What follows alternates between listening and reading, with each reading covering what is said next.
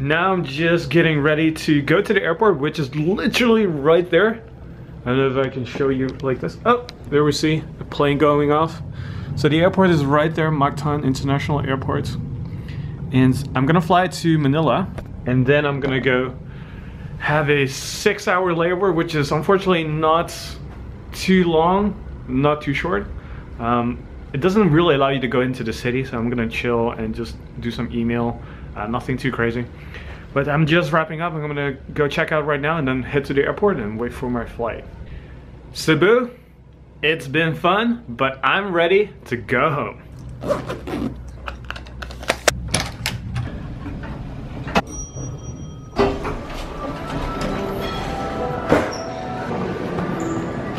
Check out, all taken care of. Upwards and onwards to the airport.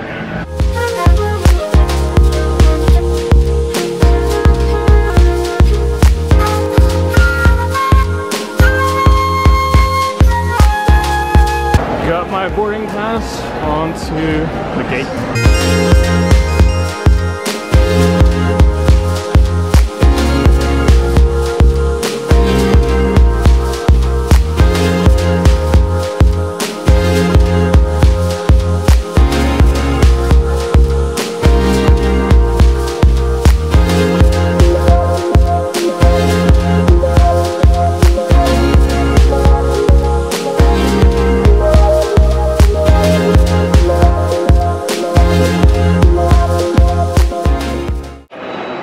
Okay, this sucks.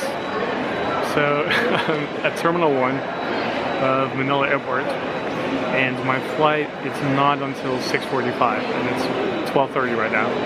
So I can't check in yet. The check-in counter is not open. So there's this whole area here that people are waiting for. Let me just show you. So everybody's waiting for their flight, and there's nowhere to go. There's literally nowhere to go but wait here. So I was hoping that I could check in, or at least go to a lounge or something like that, or kill time. But no, I have to wait in the middle of this chaos. So I have to wait till the gate announcement is there, and then I can go past through security, and then go to the lounge, and then do my thing. So I kind of feel stuck now, and I'm just gonna walk around and figure out if there's anything fun to do until the gate opens. And I think, or the check-in counter opens. And I think if I'm lucky, it might open 4 hours before. So if the flight's at 6:30, it might be at 2:30. So I got like 2 hours to kill. So let's figure this out.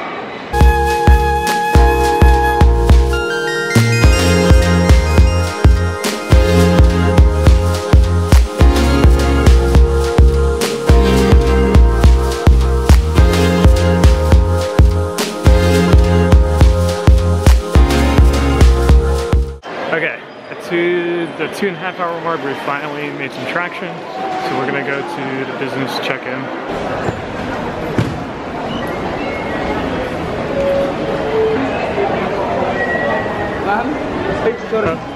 Hi.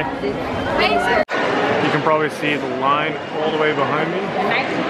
One of the perks when you fly business or first, you can just skip the line, you have to wait. You have lounge access, and it just makes the whole traveling a little bit more stress-free. Totally worth it. Got all my boarding passes, now on towards past security. Time to walk into the lounge. Just left the lounge. So it was the PAX lounge, was not worth it. The Wi-Fi was super slow. It was really crowded, terrible food. So if you're ever in Manila, the PAX lounge, not worth it. But now I'm gonna go and board the flight back to Taipei, and then have a 2-hour layover, and then go to San Francisco. First time business on Eva Air, so they're usually known for their Hello Kitty. Now let me show you the outside of the plane. Pretty colorful as well. Hello. 9K. Thank you. I can't wait to be home in probably less than 30 hours from now. Quick tour of the business class.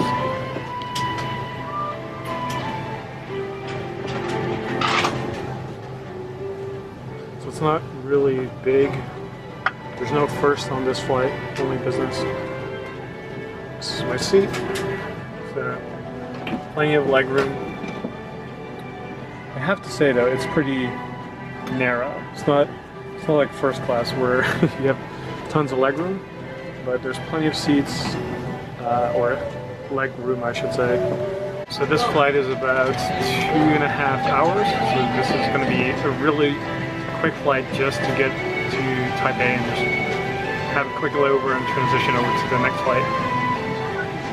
I'm really tired, so I'm kind of looking forward to just going home and relaxing and sleeping in my own bed. And I'm really glad and fortunate that I'm able to fly all the way from Asia to back to America in business, so it's not that straining on my body.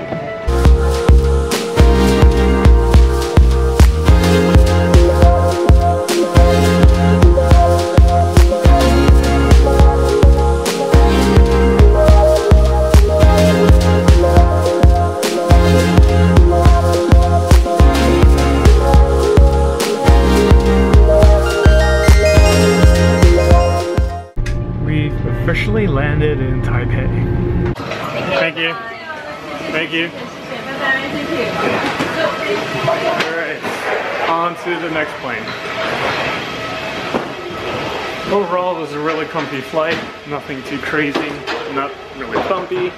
Seats were good. I feel well rested. So I'm a little bit tired still because it's getting nighttime here, so my body feels like it's ready to go to sleep.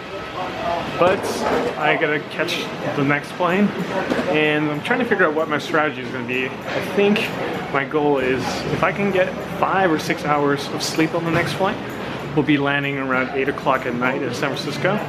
So then 3 hours later I'll have my flight. So I'm going to try to sleep on that flight as well, and then I should be well rested by the time I get to Austin in the morning. Just made it through the transfer security. I don't know why they have that in place. It's not like I'm smuggling stuff. And if I got on the plane smuggling free, then why do you have to check me again? I don't get it, but I'm sure there's a good reason for it.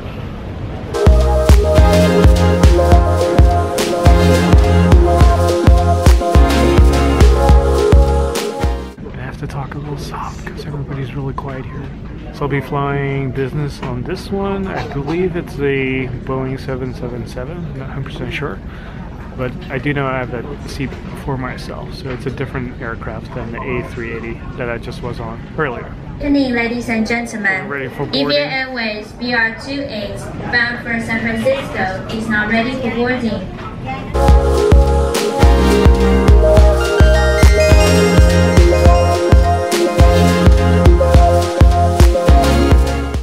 Okay, finally seated.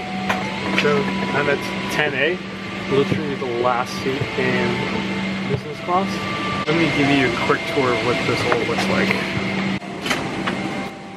Seating area, and then you can, you're not allowed to store your luggage during taxi, so it still has to go up in a cabin, which as you can see is still up there. But you're still sitting by yourself, so it's very private. There's plenty of leg room. I'll show you the rest of the business class cabin. This is the seat next to me. Well, literally right there is where the coach is. As far as things that you can put on the side, so they give you a set of headphones. It's not Bose, but by Thunder. Haven't tried them, not even on a previous flight, because I was listening to some podcasts on my iPhone. So you have some space here where you can put all your stuff, like drinks, stuff like that. You can stow some luggage here, not luggage, but some stuff there as well. You have a charger here. So you can charge stuff like, this is for the in-flight entertainment. So this is the in-flight entertainment system, so you can't actually drag this out, you gotta push this button, right, and it pulls out like that. Champagne to start the campaign. Cheers. They just turned off the seatbelt sign. So we're about 10-15 minutes up in the air. So far so good. One of the things I've noticed though is that the Airbus tends to be a little bit more quiet than the Boeing. So right now we're in a Boeing 777, which is why the seats look different than our previous flight.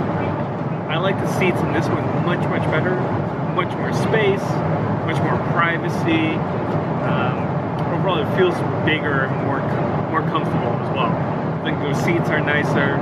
So if you're ever flying Eva Air business, go on the Boeing 777. Don't get the A330. Those seats are okay. This is like pretty decent. Now before I get my meal, I'm gonna change into the pajamas that they gave us. So I got the pajamas. I got my slippers. And now I just want to get ready to get some sleep and get ready to pass out. But before I do, I gotta change into these pajamas. So let's do it. 3, 2, 1. Boom! How do I look? Pretty comfy, pretty nice. I'm ready to eat and pass out.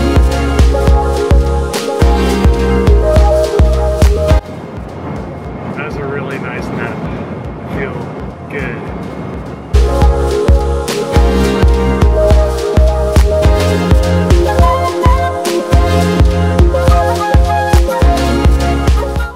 We have officially landed in San Francisco.